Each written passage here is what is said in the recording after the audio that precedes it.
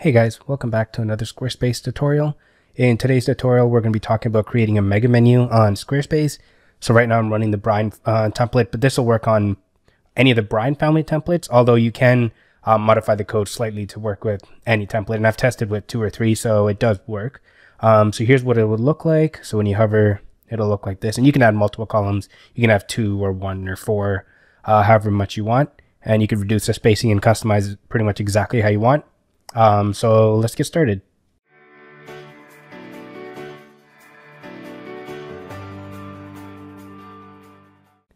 Okay, so how this works is we're basically going to build out a regular menu first. So for example, I just called it mega menu, but you can call it whatever you like. And then you're just going to build it out how you want it to appear on mobile, because obviously the mega menu isn't going to work on mobile just because there isn't enough width on a mobile screen.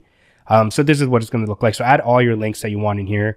It's just going to be like a regular menu on mobile. So if somebody's, for example, here and they click whatever the menu's called, all of it will be listed here. So that's just like, normal Squarespace. So build it out how you want. And then the second thing we're going to do is we're going to come down to the footer, and where it says footer top blocks, that's what I'm using. And the code is going to reflect that too, but you can use footer middle or footer bottom. And if your template doesn't have different footer levels, then you will need to customize the code that I provide. Not a lot, just enough that you can target it kind of better. And I'll explain that maybe later on or in the comments if you guys have any questions. And again, the code for this tutorial is also going to be listed in the description as well. So what I did is I went to footer top blocks. So again, if you hover lower, it's the middle. And bottom, it says bottom right here. So we're going to go to top and then click edit. And you're going to build this out exactly how you want. So, I added a heading 3, another heading 3. I just typed out, for example, home. So you could do like, if you have a blog too, maybe you want to add blog at the end. So instead of hitting, like if you hit enter, it'll give you 2 lines. So if I do, for example, blog, if you don't want it to be 2 lines, just hold down shift and hit enter. And then we're going to link this to, just a regular blog, I guess. So let's just do that and we'll hit apply. So let's say this is how I want it to look. I added a button. You could have 4 columns in here. You just, click here. You could add a text block, drag it over to the left, and this will be column 1, for example. I wouldn't really go over 4 just because everything's going to get, a little bit cramped. So keep it at 4 if possible. I'm going to keep it at 3. And the other thing is, when you upload an image here, just don't upload a large image. What I did is I actually resized this image to be, I believe, 100 pixels in height. So you could go, a little bit bigger if you want, but Squarespace won't make it the image bigger than what you have it. So I kept it at 100. So it's always going to appear at 100 at the biggest. So since I have it already built out, I don't have too much to do now. Now I just have to add in the code.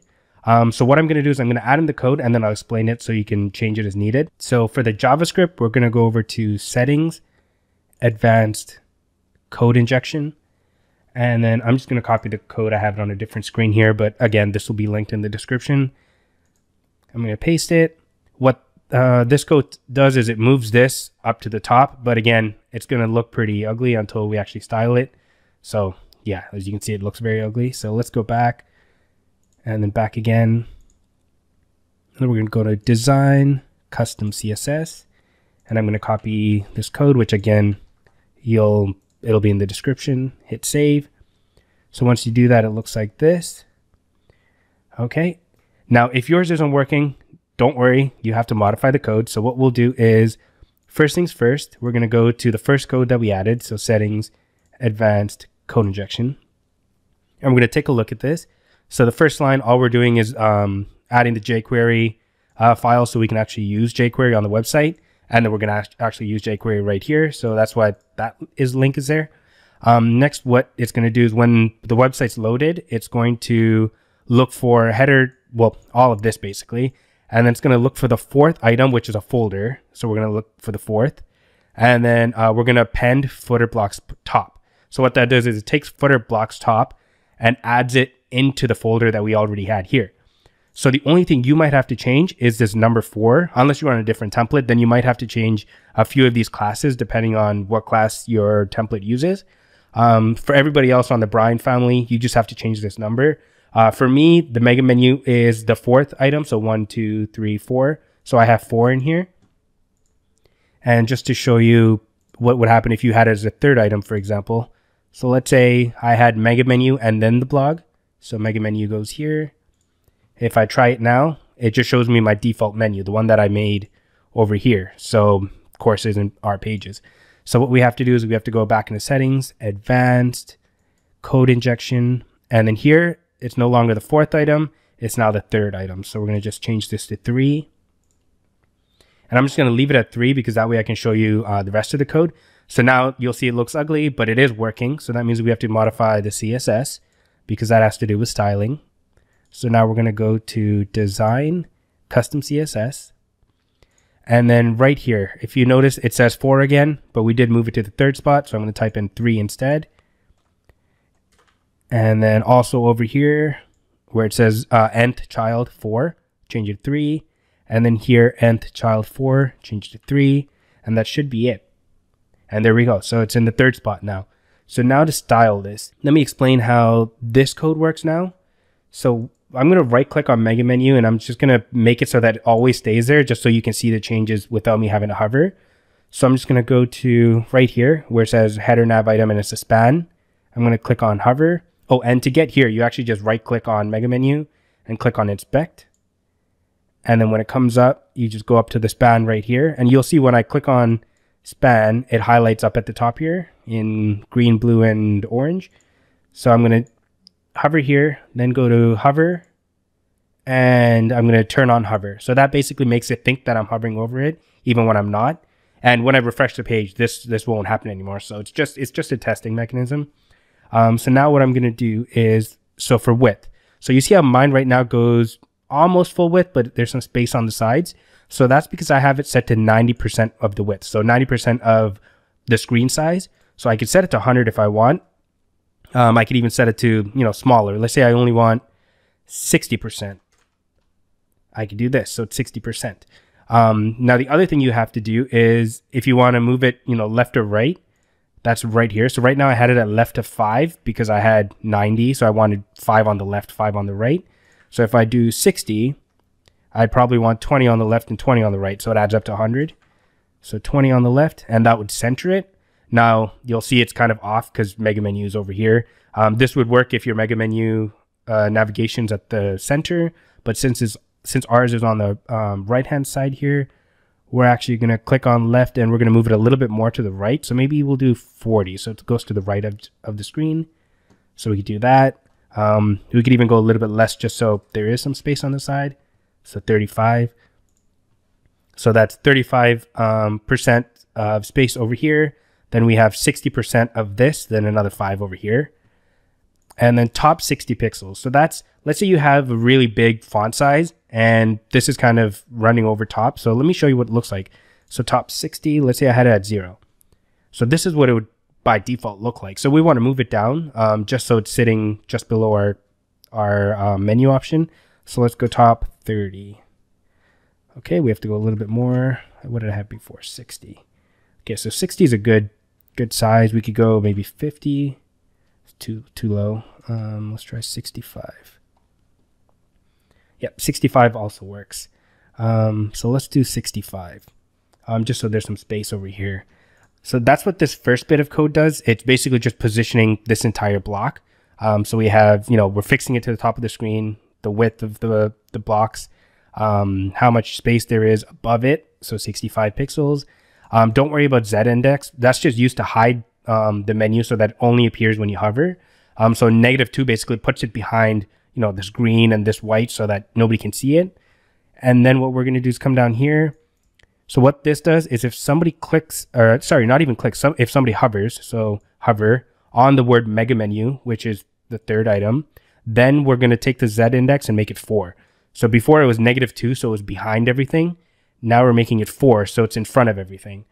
So when somebody hovers here, it brings this to the front.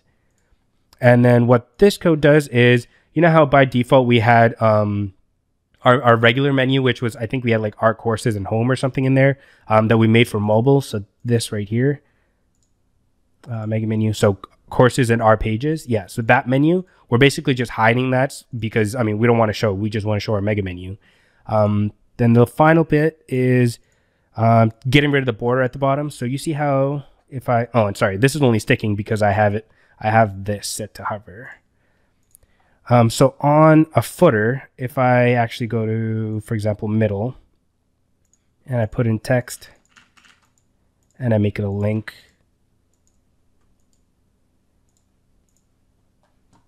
what'll happen by default is it'll get underlined, right? And I don't want it to be underlined, especially when we have it up in the mega menu. And the other thing I'm doing is, you see how it's like very cramped up? I want to space it out more. That's why I'm changing the line height. So line height of 2 instead of, it was probably 1 or something before. So if you want even more space, let me just stick this again. So if you want even more space, you could do like 2.5, and you'll see the spacing between these grow. You can go, 3. So yeah, you can play around with that, find the number that works for you. And this just removes that bottom border that it had before, which is the underline. Then the final thing you probably want to change is the color. So right now I have it set as gray. That you actually just go to site styles. So design and then site styles. We're going to type in folder. So folder color. So we're going to have it black. If you want to change the color of the text, you have to go to footer content and then links. And then you can change it to like white. And then on mobile, sorry, on tablet, again, it looks like this. So this is because we had the 60% width, but you might want to increase it. You'll have to use a media query if you want it to be skinny on desktop and then big on mobile. So let's go, or on tablet, sorry. So let's hover this. And so where I had 60% width, I might want to make it, for example, 70. And then I also have to move it left because now that's 70. It's probably about 15 to the left.